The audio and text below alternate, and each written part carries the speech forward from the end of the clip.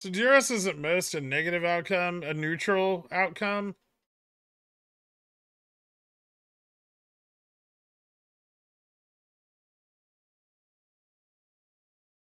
Well, if you compress a gas enough, it becomes a liquid. Or plasma. You missed a Ko-Fi talking about the farts. Well, I wasn't talking about farts, so that's why I kind of don't want to know what this says. It doesn't matter whether it's 0.5 or 0.75. The Fed is always winning. It's true.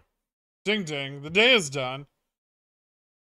Gases are not a liquid. That's no. There's no. There's 4 states of matter. Gas is a separate one. Gases can be made into liquids.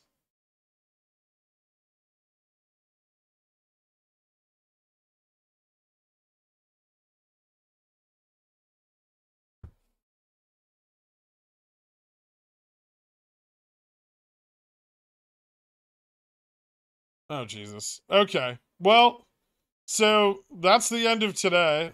Delta neutral positioning on SPX is starting to channel lock it in a fairly narrow range, which narrowed throughout the course of the day.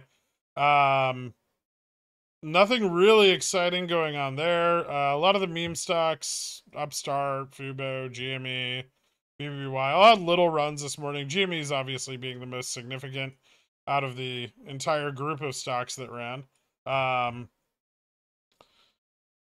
All of these runs, resulted in a liquidity grab, significant amount of call sell-offs, and for the most part, a flipping of the hedge by market makers on at least a bunch of them, not all of them.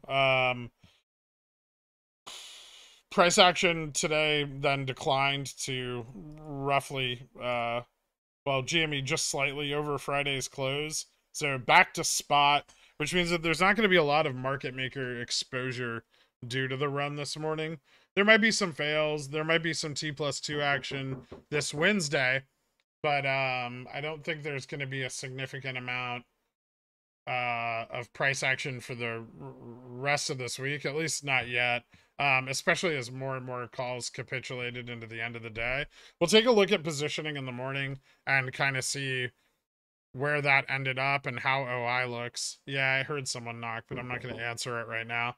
And then yeah, we'll kind of just go from there. So I'll give everyone an update in the morning on the OI, and I'll see you guys. Have a great night. Bye.